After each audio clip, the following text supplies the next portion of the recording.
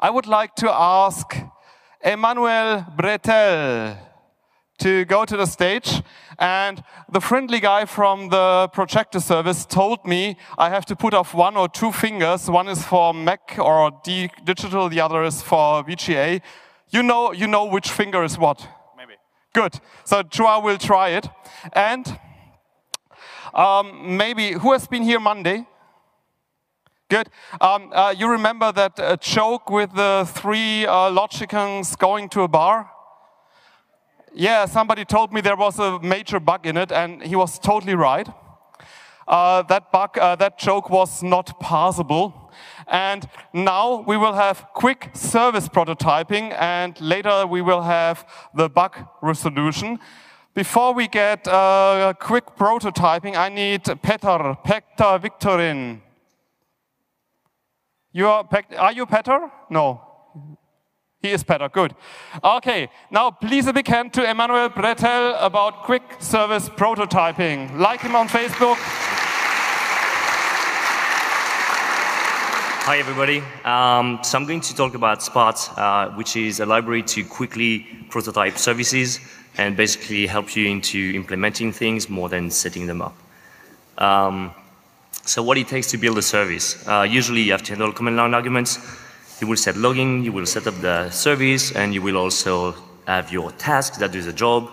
You will have to manage them, and then you will have your implementation.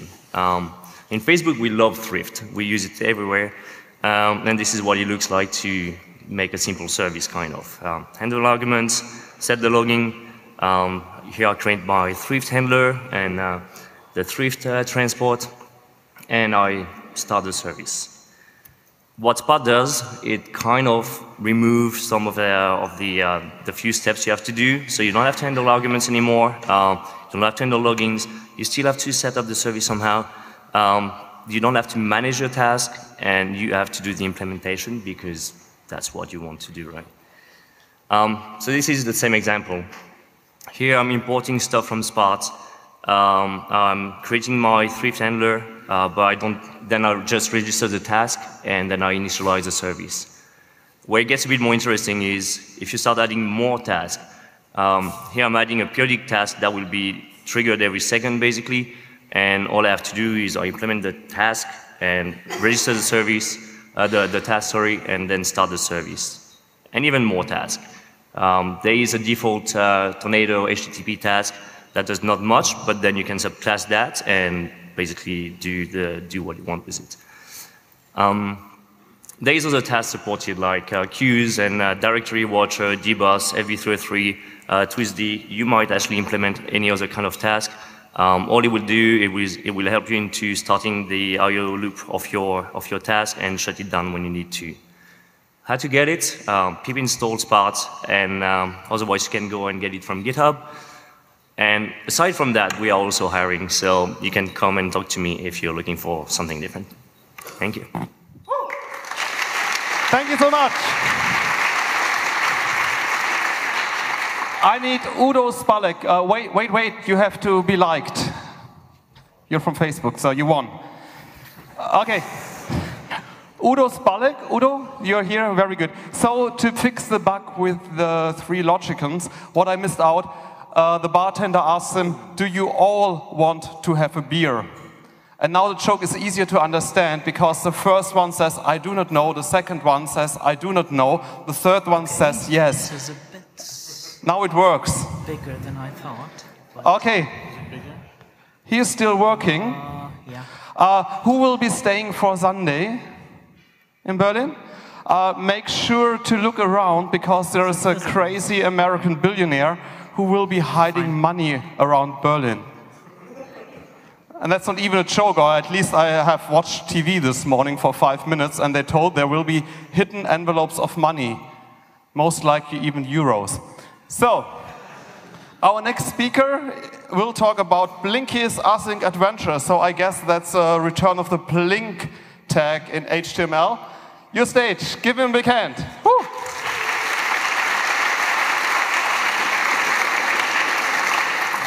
Hello, actually Blinky is this little guy here. He's blinking. And here's Blinky source code. It's nothing complicated. There's some delays in a loop. And now Blinky's first nervous in front of this whole crowd, and second, he's sad because he doesn't have any friends. How do we fix that? We can use the threading module, because threads are easy, right?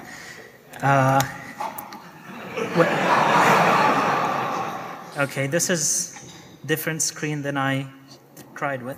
Okay, so the only thing that changed here is there's a different function to print the blinkies. It's, you know, an external function there. We make more blinkies in a list, and then we just start them, and they're all blinking happily.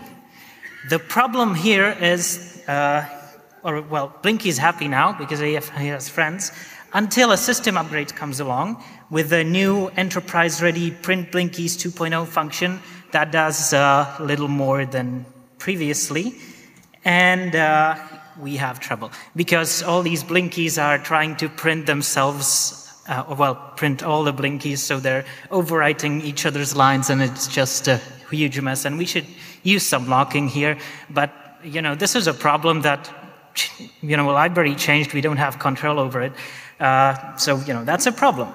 So what do we do? We look at what Node.js does, and we use callbacks and futures.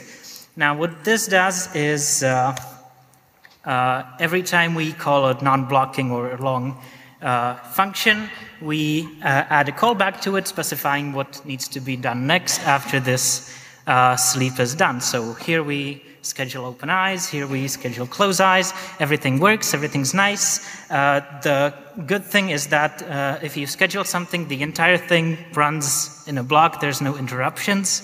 The print blinkies can't introduce any interruptions because it would have to change its signature. We would have to call it a different way. So everything's nice. The problem here is these two functions are a loop, right? Well, it's not really a loop, it's a trampoline thingy there. But what we want is a loop. What it does is a loop, and we would like it to look like a loop. And this is what async.io, which is async.io solves. Some of you probably heard of async.io. What async.io does is let us use a loop for it. We use this yield from, which lets us know that this is a function that can result in a context switch. It can switch to another, you know, like thread of execution. So we have to be careful because things can change from this function to this function. But in between these yield froms, it's again run in a single block without any interruptions. So I hope this cleared up for some of you what async.io is all about and all these other async things. And thank you. Thank you so much. You earned your lightning talk, man. Superhero card. And do you know what's the big brother of Blinky? Clippy. Who remembers Clippy? So you're trying to raise your hand. Do you need help with that? That's Clippy. And we also need Baptiste Mispelon. Mispelon? Oh, it's the French Mispelon. Our next speaker will be Udo Spalek about the Triton Unconference in Leipzig 2014. The bartender says, "We do not serve faster than light particles here." A tachyon walks into a bar. Now the stage for Udo about the Triton Unconference in Leipzig. Give him a big hand. Woo!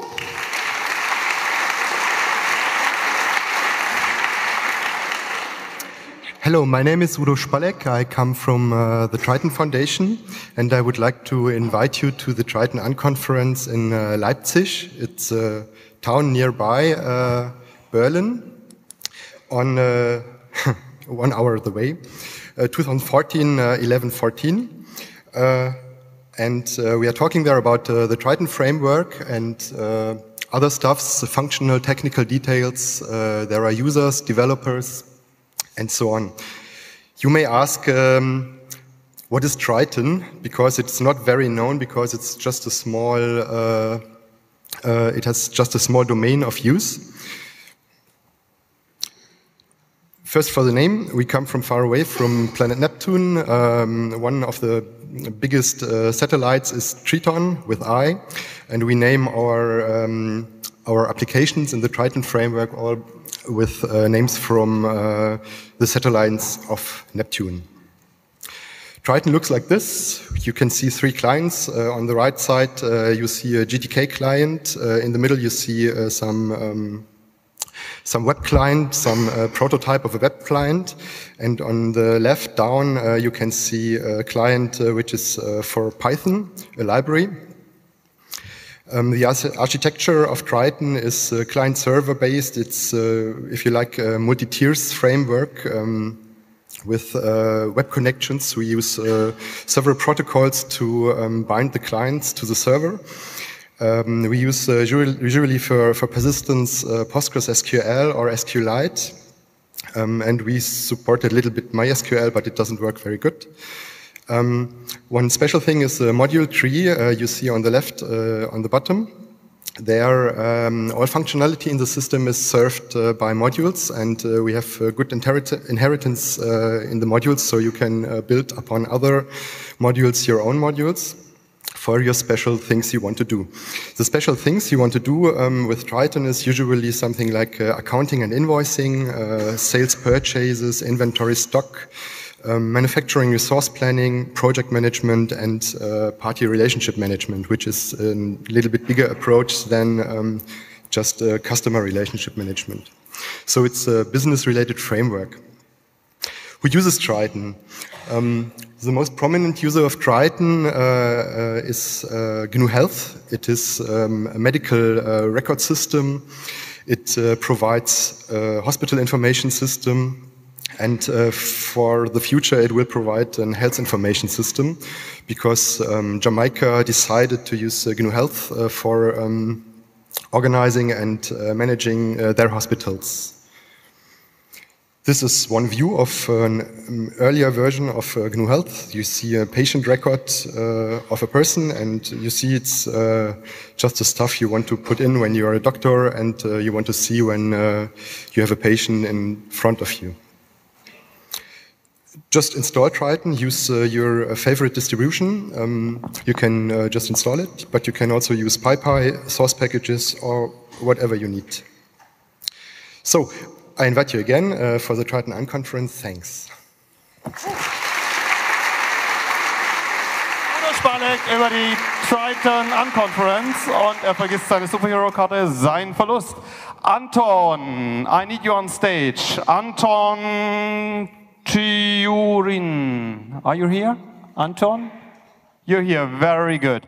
Our next speaker will be Baptiste Miss Pellon about yet another conference announcement. And he's adequately ready? Yes. Okay, give him a big hand for yet another conference announcement. Baptiste. Thank you. Hi everyone, like I said before, I'm Baptiste. I'm one of the Django core developers, and I'm here today to announce you yet another conference. I hope you're not bored of this. So first I'm going to tell you a little bit of the story behind this conference. Last month I was on a train in Italy back from another conference. I was with my friends, Mark, Daniele, and me. We were all on this Italian train, so we had a lot of time to chat. And we were thinking about Django, about how the Django source code is a bit complicated, and there are some parts that only a few people know about. And when we try to get other people to contribute, we often need to review their code. And if their code touches these parts that we don't know about, it makes it really hard for us to accept it or reject it. So we are looking for a solution how we can get this knowledge to spread inside the Django team, but also inside the community. So we started thinking, what if? What if we could put the whole Django team inside one room at one time? How would it look like? Maybe something like this. But seriously, we had this idea for a conference, and we called it Django Under the Hood. The idea is this. We're going to have a 2-day conference. On the first day, there are going to be 8 talks, 8 one-hour talks, very technical, by prominent members of the Django community and the Django core team. This is the program that we want to work with, and it's not been fully announced yet, but that's what we're running with. 6 heavily technical talks to spread the knowledge that these people have amongst the core team and amongst the community. And I know you're all very curious because this is all very exciting. Where is it? And when is it? It's going to take place quite soon, actually, on the 14th and 15th of November. This is a Friday and a Saturday, and it's going to take place in Amsterdam, which should make it easily reachable for a lot of people, we hope, in Europe and in the whole world. And the reason I'm standing here today, not just to announce it to every one of you, but we're also looking for sponsors. We're looking for sponsors to give us money so we can bring as much of the Django core team and of the Django community to this place at once. We're going to use the money we get for travel grants to get everybody, as many people as we can, to this conference. So if all of this interests you, or if you want to get in touch with us, our website, which we just launched yesterday with the help of the awesome Olas, is djangounderthehood.com. You can reach us at hello@djangounderthehood.com or follow us on Twitter @djangounderthehood. Thank you very much. Thank you very much, Baptiste. Our next speaker will be talking about the configurable, omnipotent, custom application integrated network engine. It will be Anton Turin, and I like long titles that fills the gap between 2 talks. So, while he's setting up, I set up an email address that's jokes@lightningtalkman.com. So if you think those jokes suck, mine are even better, mail them to me. If you find bugs, mail them to me. And until you mail, give Anton a big hand for the configurable, omnipotent, custom application integrated network engine. Anton, your stage. Hello. My name is Anton. I work at Yandex. 3 days ago, I introduced you one of our open source project named the Elliptics, and today it's time to another one project. It's a project named Cocaine, and it's application cloud platform. It's platform as a service, and this name means nothing. This name is just a name, and I hope that each of you will see a technology behind this name and not only a name. So, we started to develop Cocaine at Yandex 2 years ago to solve problem with unifying our infrastructure. As some of you could know, Yandex is quite large company, and there are about hundreds of different projects in Yandex. So it's quite hard, sorry, to maintain these projects. So we started to do this awesome thing. So, 5 minutes not enough to describe you, to introduce you all features of our platform, so I try to introduce most important of them. First of all, Cocaine has a pluggable architecture, and each component of this platform is a plugin. When it comes to storage, for example, it's used to store your code, to save, to store applications of your settings, and it is provided as a service for read and write for your applications. We use Elliptics. And if you want to use Cassandra, for example, you just need to implement your own plugin, and after that it will work by magic, and you need not change anything in your code. We have automatic load balancing. We use IPVS to communicate our well-known entry point to the cloud with backends.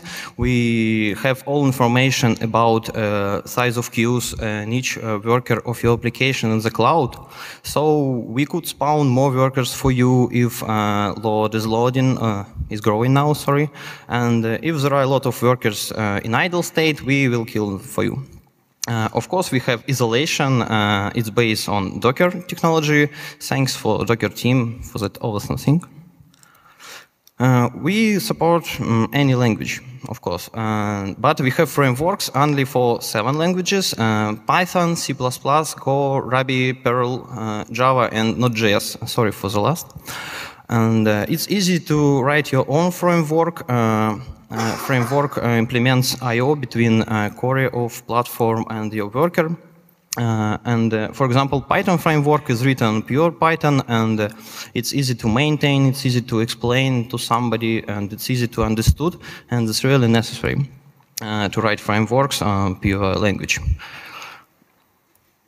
Flexible protocol. We don't use HTTP in our platform. We have our own protocol. It supports streaming,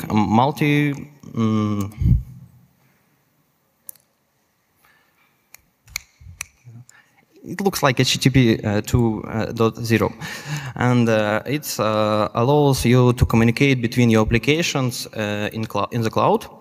And for example, if you have a huge monster, big application, you could divide it into parts, and after that, communicate between them without reinventing communication system.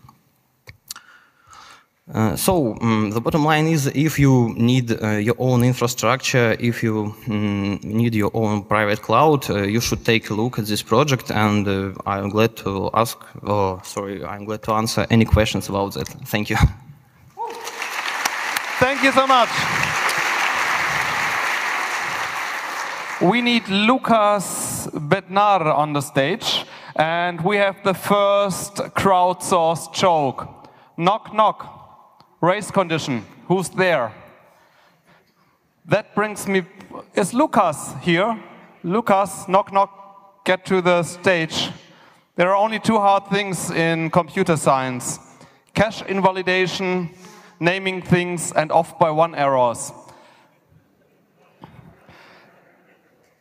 Now, enough with the jokes. I wanted to try something different. Na. Na.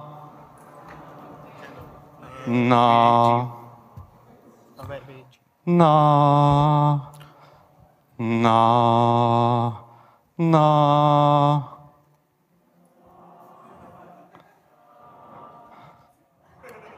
Woo! It's shamelessly stolen from Bobby McFerrin. And he was telling the story that it worked in every culture. So I was thinking, will it work in programmer culture? I have to test it. And thank you so much for being part of it. You remember Pavlov being in a bar? The doorbell rings and he says, oh shit, I forgot to feed the dogs.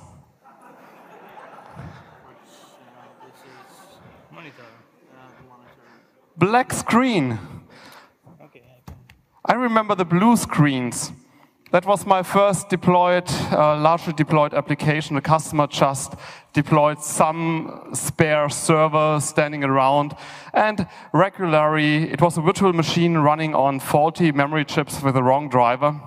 And I was deploying it with PostgreSQL 8.0 beta 3, and it crashed every day. The server, not PostgreSQL. And I didn't know it. It took something like 2 weeks until somebody called me. Oh, it's wrong. We need the next one. It's harder to find. Vlad and Zalin. Vlad, you're here. And he's got a Macintosh, so that's a 2 or 1? You know. None. 1. So it took 2 weeks or 3 weeks until somebody reached me by phone and told me, oh, the application is not working, can you take care of it? I tried to log on to the server and to no avail. I reached the system administrator and he told me, oh, if I would always call you when the server blue screens, you would have a bad time. And there was running a beta version of PostgreSQL, which nowadays is discontinued because it's unsupportable. But it never lost any data. And what did Vlad and Kalin at EuroPython? Give him a big hand for his story. And woo! Don't start yet. I need Abraham Martin to move to the stage. Very good. Now you can start. Okay. Hi, I'm Kalin.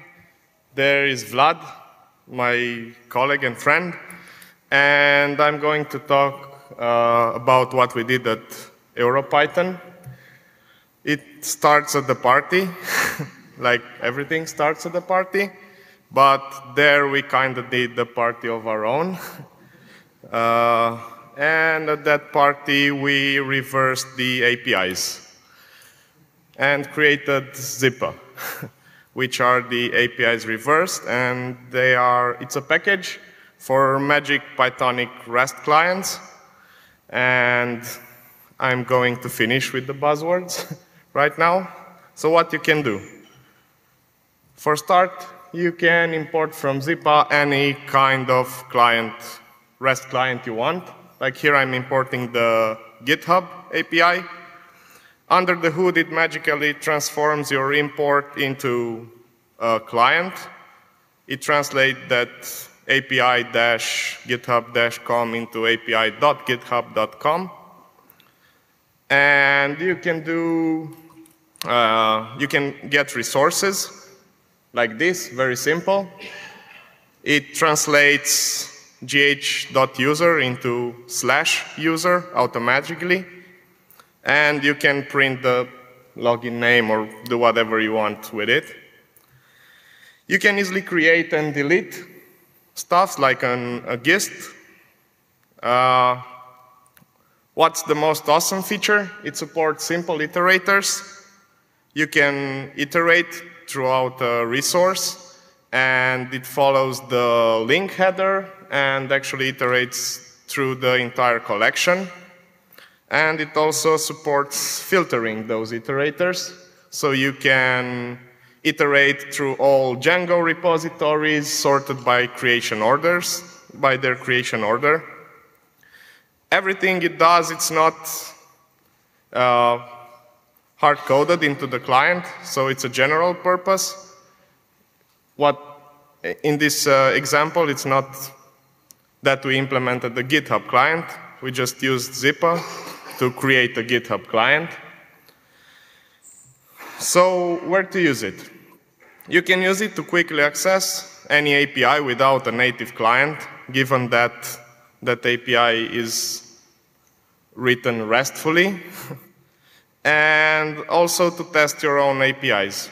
Or if you want to develop an API and you don't want to write the client, you can just give Zipa as a client, and that's it.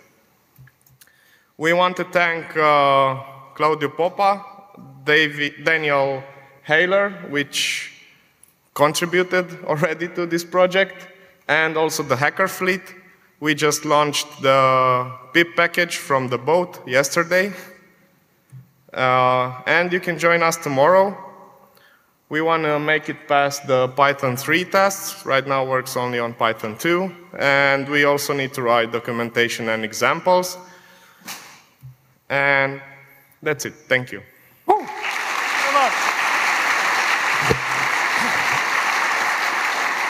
Abraham, please set up. I need Pablo, Zelais, and Celia Quintas or Zintas to come to the stage. Can you show yourself so I know you're moving? And the first crowdsourced joke was by Emil Stenquist, and that was the race condition. And I got a follow-up joke, which was linked to an external website, clickbait in jokes contribution. You can't believe it. So that joke is, a programmer has one problem. He thinks, oh, I will solve it with threads. Now 2 has problems now. Foreman client. Okay, hello everyone, and sorry for problems. So it's Lucas. That's the race condition, absolutely. We're using threads here. Lucas, the Foreman client, your stage. Okay, hello again. My name is Lucas Bednar, and I work for RevMQE infrastructure department, and I would like to say something about the Foreman client. I'm not sure if everybody is familiar with the Foreman. This is actually what they say about themselves. It's a complete life cycle management tool for physical and virtual servers. What actually does it mean? It takes care about provisioning machine, configuration machine, and also it monitors your machines. It is able to manage many services like TFTP server, DNS, DHCP, Puppet Master, BMC. BMC is some kind of encapsulation of power management. That means you don't need to care about if it's a bare metal machine or a virtual machine, if it's controlled by OpenStack or whatever. You just want to proceed with power cycle, and that's it. Here is just a small list of supported compute resources. Of course, bare metal, OpenStack, Ovid, EC2, and more. The most important thing for automation purposes is it has a REST API, so we can script everything.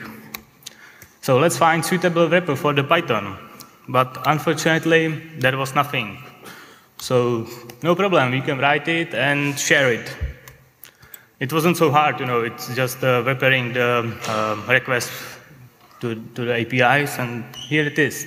But Foreman is quite a young project, and it is under fast development. So the API is changing, logical structure, there are new versions of the API. So we had to introduce a lot of logic into it, and it got quite complex and hard maintainable. Also no schema available, so it was the problem. So we just got sick of it and set the stop, and we just took a look, and there was the good documentation which was auto-generated from the API. So let's look at it. Here is the HTML form. It tells you everything about all methods you can call, also about the parameters and so on. And also, it provides you in the JSON format. So that's actually, let's generate Vault client on the fly from the documentation. And it worked. Actually, we implemented it for version 1, but we got it for free also for version 2 because we auto-generated it from the documentation. Once we generate it from the documentation, it also has documentation included inside of the module automatically because we have all documentation there. If you are interested or you need to manage your infrastructure by Foreman, you can fork this project and play it with it. But I have a second thing why I'm talking about. Because yesterday I attended the presentation about Elasticsearch clients, and actually they did the same. They followed the same pattern. I was considering that like the crazy idea to generate API from the documentation, but apparently I am not alone who just did the same. Also the REST coder, but I was trying to use that, but it wasn't compatible with the Foreman documentation, so that's it. So I think it's an interesting idea to try write some kind of clients driven by AP documentation. It improves documentation of the API, and it's fun. Thank you, and if you want, use it and. Thank you so much, Lucas. Now, Abraham, are you Abraham? Yep. Very good, he's Abraham. I have to thank Patrick for the threads joke, and another crowdsourcing joke from Uwe. What's the favorite activity of Bits? No, they drive on the bus. So if you have other crowdsourcing jokes about crowdsourcing, you can send them to jokes@lightningtalkman.com. You can also send jokes that are not about crowdsourcing. I'm crowdsourcing jokes to jokes@lightningtalkman.com. And I'm very happy to have it in a clear type thing. Abraham Martin of the University of Cambridge will talk about HSTS. Give him a big hand. And start. Hello. How many of you are using HSTS? Well, only a few, 10 as much. So, but how many of you know about HSTS? Okay, so the same hands. So, HSTS is basically HTTP Strict Transport Security. It's an RFC which is really, well, it's practically new because RFCs, take a lot of time to be approved, and to be practical, to be in a final product. So basically, HTTP strict transport security solves the following problem. Let's say we are browsing our bank webpage and we type bank.com, which HTTP.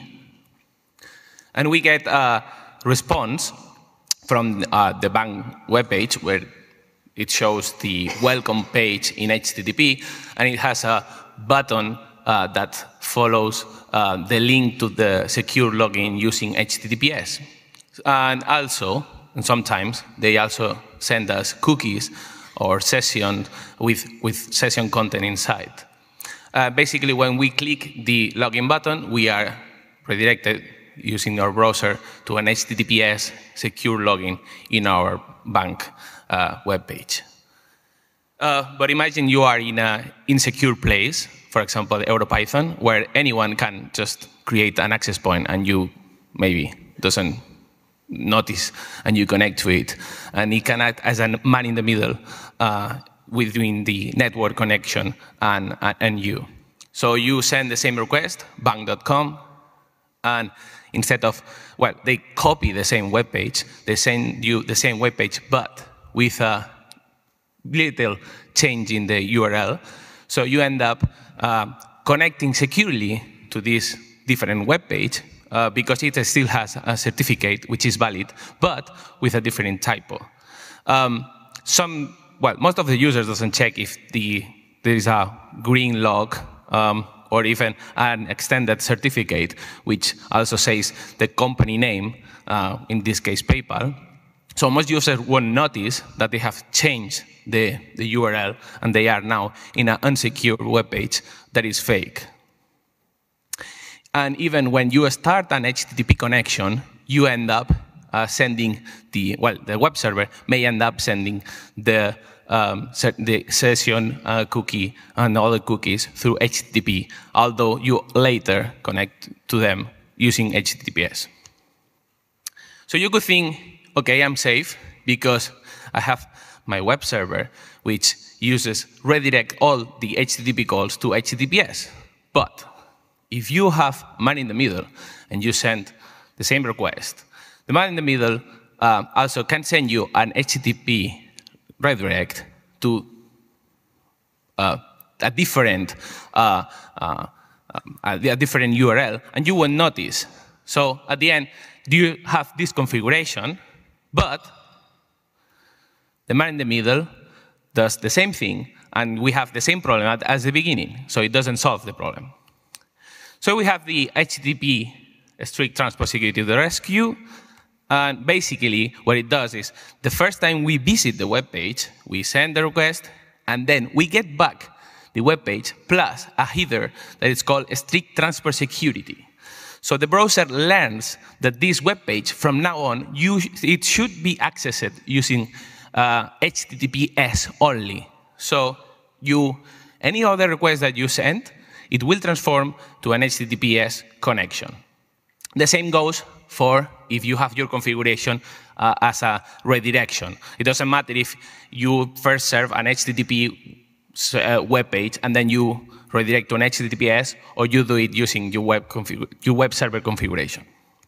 So the next time the user tries to go to bank.com using HTTP, or rather, as most of us does, without putting HTTP or HTTPS, the browser knows that this web page is in this secure list and doesn't allow you to do a request using HTTP, but instead it changes the URL to HTTPS. So it's impossible for a man in the middle to have this connection and redirect you to another URL. And it's really, really easy. You only have to include this on your Apache configuration. And also, it's almost compatible with all the web browsers. So please, keep your users safe. Very exact timing, Abraham. That's very important for browser security to have exact timing. We need Pablo Celayes, and Zelia Quintas. I've got the Latin pronunciation, to the stage. And I need Eve Hilpisch. Eve, are you here? Are you crashing another economy with some hedge funding? No, as we are talking about banks, do you remember that ATM who was addicted to money? He suffered from withdrawals. Okay, that worked well. Now our next speakers will be Celia and Pablo about the Pi Argentina community. Yeah, you look quite ready, and now you're pulling back. Give him a hand until he's ready. Woo! Thank you. Okay, this is my first time here in EuroPython, I think for Celia as well. Second one, but it's the first time we're going to talk a bit about what the Argentinian community in Python is doing. So it's a bit of a lot, so we're going to be quick. So, well, this is to use a bit of enterprise philosophy, we have a mission and a vision to integrate like the Argentinian Python users, to share experiences, and to spread the Pythonic word, like among developers, also in companies, universities, and more important, like to foster and create like a very active community. Also, like the Python Argentina community is the point of reference for Python use and distribution. And okay, we have a lot of activities, like the community has been growing steadily, like we've reached like 1,300 members only on the mailing list. Very active, by the way, like more than 400 messages per month. We have a lot of members, not only from Argentina, but also from other Spanish-speaking countries, even from Cuba. It's not on the map, but there's a Cuban guy. I'm working with him.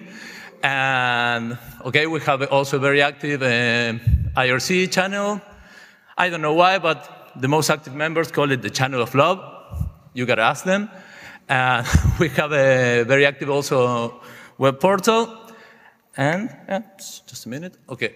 Very regular meetings all over the country, like most of the times in Buenos Aires, but all over. Great chance to meet face to face, to grab some beers and talk about the future of Python and the world. And okay, let's go to the events. Like this is the event I like the most, are the PyCamps. We also have conferences, but this is the one I like the most. Like it's like a 4-day sprint. There are also like sort of like lightning talks and a lot of projects. People from very different backgrounds. Like I don't know, on the last one we saw like a 40-year-old Googler explaining very basic stuff to an 18-year-old newbie, and a lot of like very interesting products have emerged from this. Maybe some of you, if you work on mobile, you know Cocos 2D. And okay, now let's move on to we have done 6 already. We also, the community also translated the official Python tutorial to Spanish, and it's available in printed and PDF versions. It's being actively delivered to universities and schools. And we have a couple of conferences. Like since 2009, we have PyCons. Every time in a different city. Like Argentina is very centralized, and we try to fight this by organizing in different cities. Next one is going to be in October in Rafaela. And we also have a lot of local events, like Pi Days, with shorter and quicker talks, but a lot of them, and with a main focus on introductory topics. Okay, and now to use the last 2 minutes, Celia is going to talk a bit about another conference. Okay, I'm the SciPy part of the group. We make the past year the first SciPyCon in Argentina. We make it in Patagonia. We have 2 trainings, several talks, international keynotes with Prabhu from Mashabi Development. We have also parallel workshop of robot programming for high school students. We have 200 participants and 60 students working with robots and Python. The next one is in October. In a few weeks, it's going to be open to poster and talk submission, and it's going to be in Bahía Blanca, close to Buenos Aires. Also, this year we have a pilates group that are already working with us in the SciPy conference organization, and they having a lot of meetups, the Django girls. So this is where can we find us, and thank you very much. Thank you so much. Pablo and Celia. This month brings a lot of good news from South America. First we win the World Cup, and then you tell us about a great community in Argentina. Yeah, and we have a short question. What is the best way to divide 8? 8. 7 and 1. Okay. Another crowdsourced joke by Morten Brekkigvold. An SQL statement walks into a bar, he sees 2 tables and asks, "May I join you?" I'll use that again at PGConf Europe. I need Erika on the stage. And our next speaker, Yves Hilpisch, the Python Quants, about Python Quant platform. I was reading PQ as a Python Q platform. So give him a big hand for the Python Quant platform. Yves Hilpisch. Well, thank you. Some of you might know me, and if you know me, you know that I'm doing finance mainly with Python. Actually, so this is about a project that we started recently. It's very nascent, but I just want to demonstrate what we've been doing so far. It's about web-based financial analytics and rapid financial engineering with Python, something we do since quite a while, but now we are trying to unify and to bring it on a single platform. It has collaborative features, it scales, it is for individuals, teams, and companies, mainly for all those who are doing quant finance, actually. The analytical core components are mainly comprised of the things that we've been doing since years right now. We started Decision, what you see on the left-hand side of the slide, a couple of years ago, I think, 6 years ago. DX Analytics, kind of a recent thing that we did, and we're now using EuroPython and all the things that the wonderful Python world offers us to integrate this on a platform. Actually, I mean, it's powered by a full-fledged Python stack. Anaconda, I don't know if you're using Anaconda, but if you're not, just give it a try. It's a wonderful distribution by Continuum Analytics. All the folks from Continuum are around. You have to try it. We love it. You should love it as well, so give it a try.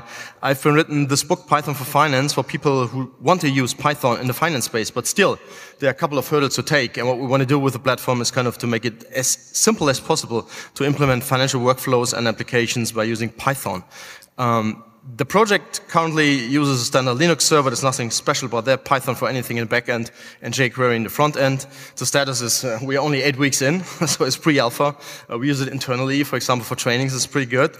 And what we have achieved so far is that we have integrated EuroPython notebook and the shell. We have a file management. We have browser-based shell access to the server, which you can use for Vim editing. I will show this in a second. Git integration. We have a chat room, user administration under the hood, and this is what we've been focusing on, actually, that we started building it from bottom up, actually, using Linux and everything about rights and roles and group management and so forth to have kind of a collaborative, scalable environment. But let me come to the brief demonstration. This is how it looks like. Maybe I should do it a little bit. Oh, it doesn't show on the left-hand side, unfortunately. Is it my fault? Yes, lots of stuff missing. Ah, here we go. Perfect, thank you. I don't know if I was that. So you see, we have been writing a wrapper around EuroPython, but I will show this in a second. We have a file uploader, file management system where you can upload, where you can download stuff. For example, I can navigate the platform here, for example, to the public folder. Someone else has done, obviously, an untitled notebook in here. I could maybe try to delete this in a second. Yes, I really want to do. Oh, well, this is not your notebook. You're not allowed to delete that. So it's pretty safe to share stuff, and you can be sure that you and only you are allowed to change or to delete stuff that you've been providing on the platform. So we have this complete user management and rights and roles stuff in there. You see the shell integration here, where you can, of course, run EuroPython shell in there. You can have Vim editing on the server, so this is a file from the server where I have the Vim editor open to edit the file, but of course you can edit any other file. You can have the Python shell, of course, again, the Hello EuroPython, simple example, and you see it's all Anaconda powered and it's based on Red Hat Linux server. So again, nothing special about that, but try it out, Anaconda. And I think the main thing where people are using right now in the world is the EuroPython notebook. If I fire this up, and you see I can change a little bit the thing that we have a full workspace. Takes maybe a second to load it, I don't know.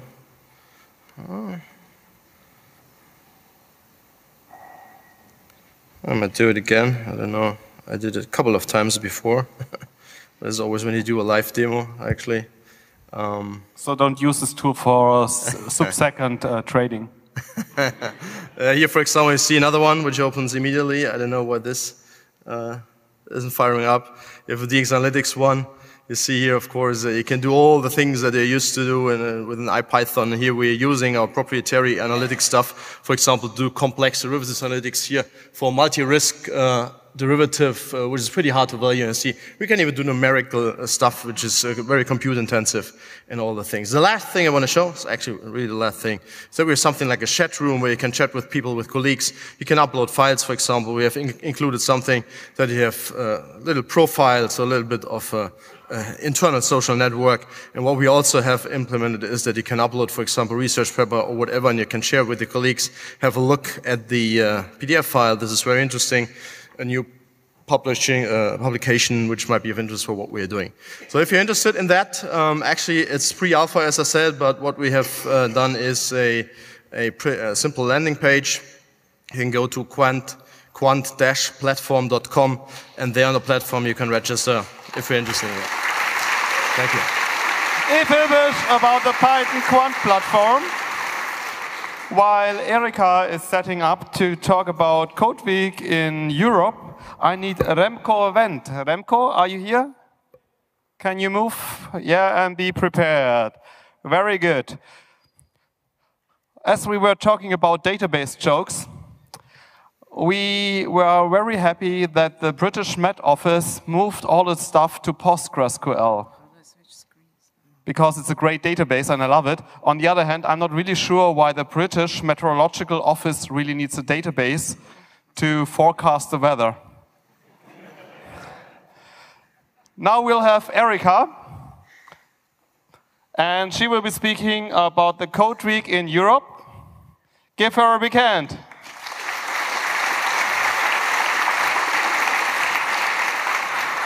I made sure that I'm a first name basis with her because I would not dare to pronounce your last name. Erika. Thanks. Hi, I'm Erika. I'm not Erika, I'm Erika Pogorels. This is how I pronounce my last name. And I want to talk to you today a little bit about me. This is my second time at EuroPython. And I work with peer-to-peer university. We are a distributed team, so we don't have an office. And we're all about peer learning. So what I do there is I help people, I build tools for people to actually be able to learn from each other, to teach each other and stuff like that. And I use Python all the time, which is cool. So one good project that we have is a project called Mechanical MOOC, which is kind of a platform that we use. And one of the content that we have, one of the courses that we have is Gentle Introduction to Python. So this might be a hint for you if you need to build a community in your local space and to learn Python. And this is essentially an experimental MOOC, which means that it's headless. So there is no centered instructor there, really. So people are just. What we did was we grouped the cohorts locally, and now people are learning from each other and teach each other. And all we do is fire up an email once a week, to suggest the topic that they should learn about to progress slowly. So another good project that we are doing is Play with Your Music. And this is actually a collaboration between New York University, peer-to-peer university, MIT Media Lab, and Peter Gabriel. He was actually kind enough to provide us with all the materials that learners can actually build upon. They can reverse engineer them, and he's even included in the process of learning with interviews and stuff like that. And we were really grateful that he provided us with that, because that really eases up the tension in the copyright sphere. So since we already know now that we are quite musical, we can sign up for that course too. And this is my afternoon project, my Code Cats project. This is a group of young women and men, mostly women, because our one rule is that there has to be more women than men. But we are learning to code, you know. And we don't have a sponsor. Not that we are searching for one right now, but it would be nice to have some. So the aim is to show these people that want to know about our work process. The aim is to show them how a simple app can actually come to production. So how do you start it and everything else. And we meet every week without exception, because we believe that you have to be very consistent with learning. So we did something very special this year. The European Commission actually trusted it with a task to enable people to participate in a Code Week EU.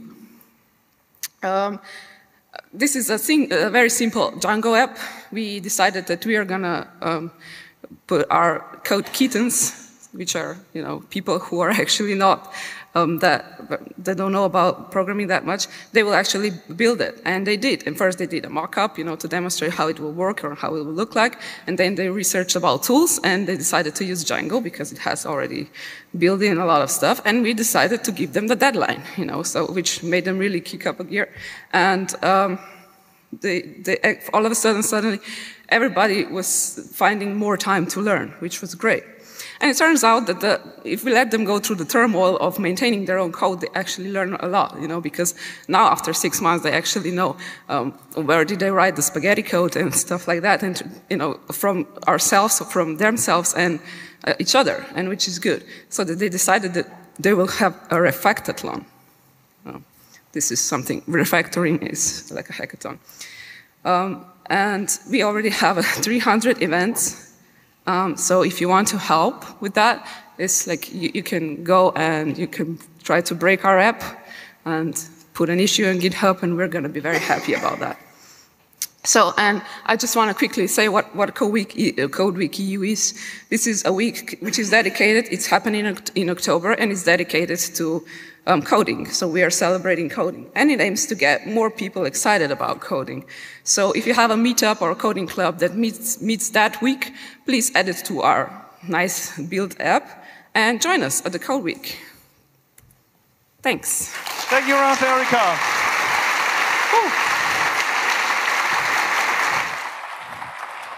Now I need Remco Wendt to prepare, and Christian Tisma. Chris, are you here? Start walking to the stage. You are next. Now, you have no slides, so you can start immediately. No slides, very easy. No, very good, very good. Now give Remco Wendt a big hand for being without slides, totally prepared about our beautiful minds. So first of all, can I ask all of you, just for 5 minutes, very humbly, to close your laptops, put away your mobile, and just be here for the moment. Ta-da! So I'm Remco, this is Ludwig. I met Ludwig on Wednesday, and I was telling him that I was going to give a lightning talk, and then he told me, yeah, I really want to have some more podium experience in the future. And I said, okay, why don't you join me on the podium? I'll do the talking, but in the meantime, you get some proper podium experience. Give a hand to Ludwig.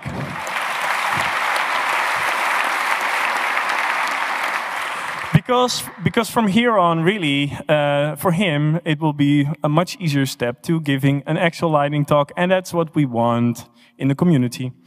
So I hope I can take these 5 minutes or 4.5 to put some interesting thoughts into your beautiful minds. That's also why I called this presentation Beautiful Minds. It's you.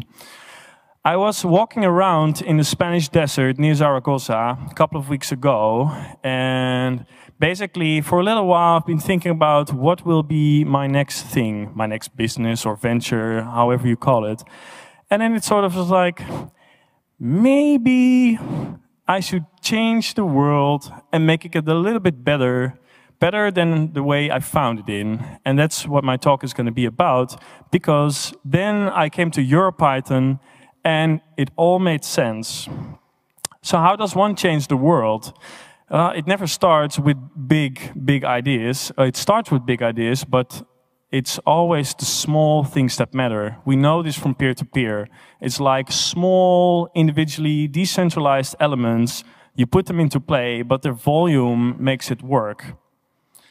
So first of all, what I want for you to realize is that we're not mere developers. We are the engineers building the future of tomorrow. We have, with what we do, our combined effort, we have such an impact in what people do in tomorrow's technology. This is really something that gives us great power, but also comes with great responsibility. And it's just really, do we, as a community, want our future to be about control or to be about freedom? Interesting to think about. So we have quite a unique position in this. And the unique position is, I've had a few companies before this, and whenever I was hiring tech people, they didn't really care about the money. I mean, in the end, they did care about the money. They need to have it covered. But the funny thing is that I think most of you here is like, yeah, money, income, we have it covered. So the questions you get as an employer is not like how much money I make, but it's more like, how much time do I get to invest in myself? And how much of my time can I, for example, contribute to the community, to code I want to give away, to helping people with making documentation, all that kind of stuff. So actually, it's pretty interesting because what this signifies is that we are taking a step up in the Maslow pyramid, where you have this income thing somewhere in the middle, and if you have that covered, it grants you a lot of freedom. And what happens then? As people start teaching. I mean, I've been involved as a volunteer here with the Open Tech School in Berlin, and people come together and it's like, yeah, we have some time and we like to teach other people. So that's what they do. And they ask nothing in return, but they get a lot in return, because I think fundamentally our genetic code is made up in such a way that we care about ourselves first, but then we care about the others. So it's really fundamentally what we are, and fundamentally part of our happiness, how much we can help the other. And this community has such freedoms in doing this. It is amazing to realize, I think that most people, and maybe you don't realize it yourself yet, but unless the world economy is going to collapse, we have great freedom. We have income stability. We have it covered. So from here, I think what is interesting is, however beautiful things we're doing within a community, is maybe also think a bit more about how to step outside of the community and how to bring these values outside to other people. And it's an interesting example today. I just moved into a new apartment and it's inside an alley. This is the 1 minute thing. Oh, the last sentencing. Okay, think about this. If you want to hear more, look, search me out. I'll tell you the entire story. Thank you.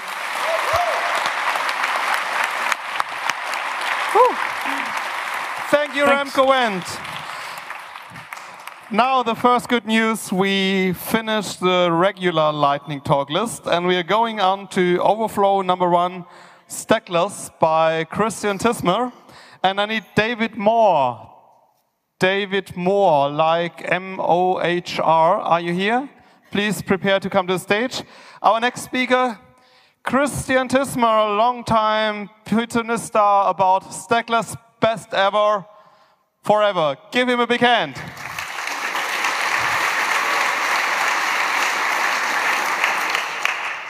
Thank you very much. I will be very quick and leave some time for the others who come after me. I just want to motivate everybody. You should try out Stackless, formerly Stackless Python, because it has become so much better, very compatible. You got binary installers which are working on OS 10 or Windows. They are compatible. They run with the existing packages and other binary installers together. You can just put it in, replace your CPython, keep all extensions inside, or undo that again. It's just fun to do that. You got great debugger support. Debuggers like the professional Wing IDE, PyCharm, and PyDev. They are all supporting stackless.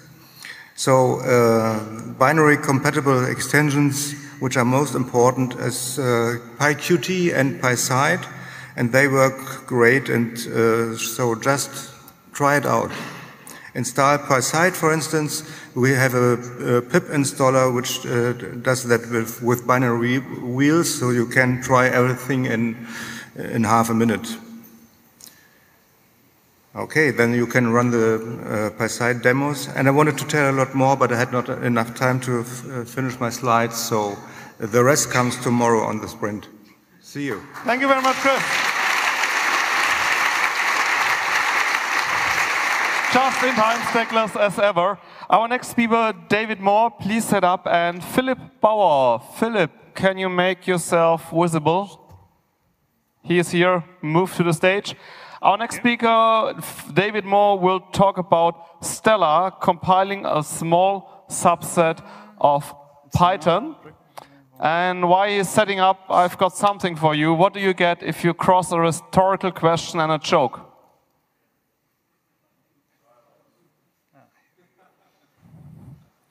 So if you like better jokes, just mail them to me.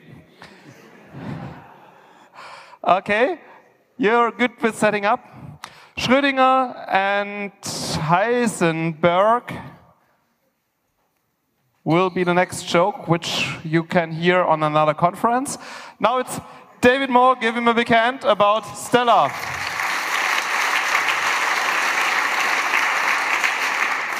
Hi everyone, I'm David Moore. I'm currently studying at the University of New Mexico in Albuquerque, USA.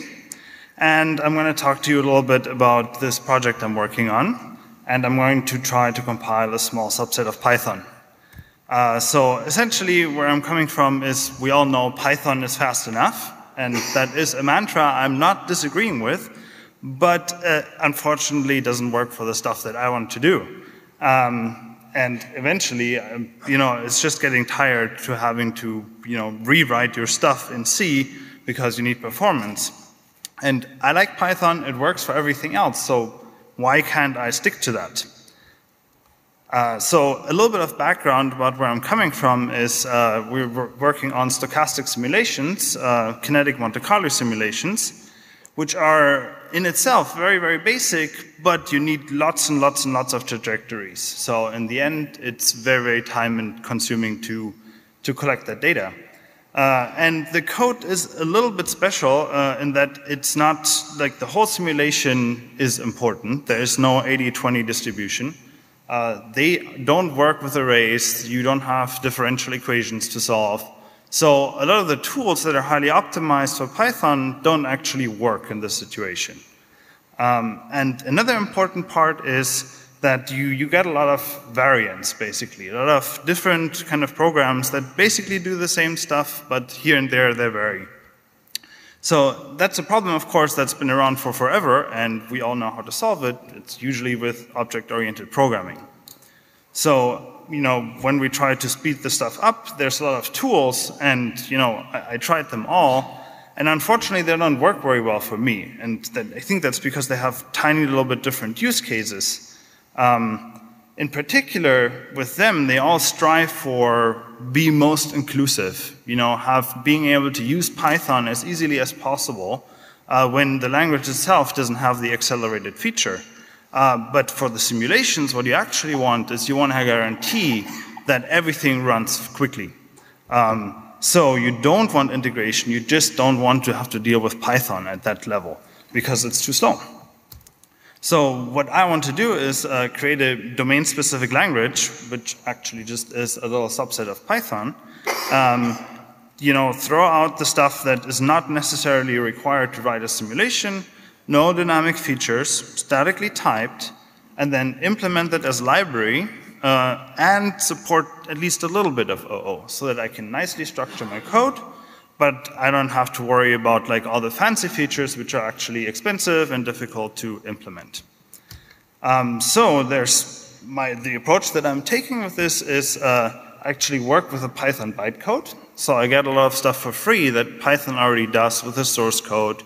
You could potentially use multiple inheritance, all that kind of stuff to get to the result that you then want to run, and then just transform it to LLVM intermediate and yeah, just run it. Because at that point, when you're doing it at runtime, we have type information, and actually I can infer all the types, execute it, return the data back to Python, and be very happy.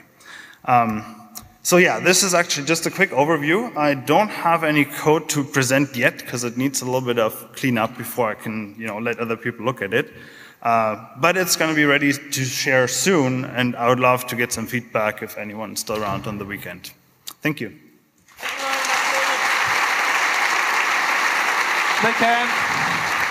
We have 2 minutes more for a final lightning talk by Philip Bauer. Mosaic, please set up your computer fast. I've got another crowdsourced joke from Alex Wilmer. A python walks into the bar. The bartender asks the python, "How did you do that? You don't have legs."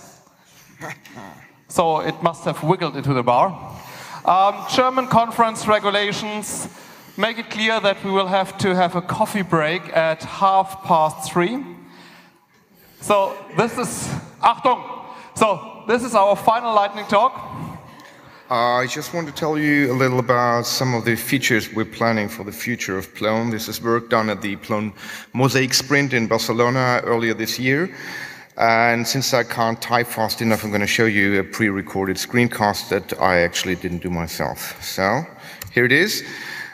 This is about custom layouts and a layout editor called the Mosaic Layout Editor, which allows you to create content, which Asko Suka, who made the screencast, creates here, using the latest Plone version, not Plone 5, like 5 is the future, in autumn. Store this theme. This is the Mosaic theme editor, adding a field that was pre-added to the content, and adding now static text fields that will be stored on the instance and the theme. Pretty intuitive. This is a rich text editor. And the layouts you can create with this can be reused either on specific content or whole sections in the site. And they allow you to create, say, landing pages or specific site layouts that you can always use with specific content types. I'm going to skip this part because it's a little boring, which shows you that you actually can save that layout on, say, a event. So events have a new layout, so you don't have to program your view in an editor, but you just drag and drop the fields wherever you want them. Set these stored views as default views for the instances, and there you go. The second feature is, okay, I was too fast, can't remember the title, themed layouts, yeah. So here we are creating a new content type with Dexterity, which has the layout support enabled. So this is a default feature of Plone. We create a new content type, it's a schema, it's a folder, has the layout feature and navigation route. And this allows you to have a subsite in your Plone site that has its own theme. So here we add a new object, an instance, which is the subsite with the already enabled editor, the Mosaic editor. Now we copy content from the default Plone site to this new container that we added, and here we set a theme, which is a Bootstrap theme. Now we edit that Bootstrap theme with the Mosaic editor and add static and dynamic content to that. And all the content that we copied to is there and also uses the same theme. So the theme is inherited and can be overridden by different items. This is another theme built in And you see you can pretty easily edit content. This is kind of the future of content layout, prototype editing, which you can actually really give your content editors. I'm going to finish here. So, yeah. I think that's pretty awesome. This will land in Plone 5.x, I guess 5.5, 5.1, 5.2, sometime next year. We're really actively working on it, and there's a product called the Plone Intranet product, which will rely on this technology heavily in the future. And just one more thing, Nate's just created an option to have free, like €0, Plone hosting on Heroku. We will announce that after the sprint. Thank you. Thank you very much.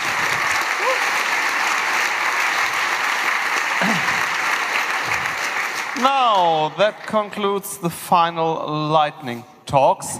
We just ran over 4 minutes into the break. We'll have a coffee break that's 26 minutes until 4 o'clock. Then the closing will be here. So please, again, give a big hand to all the speakers and the audience.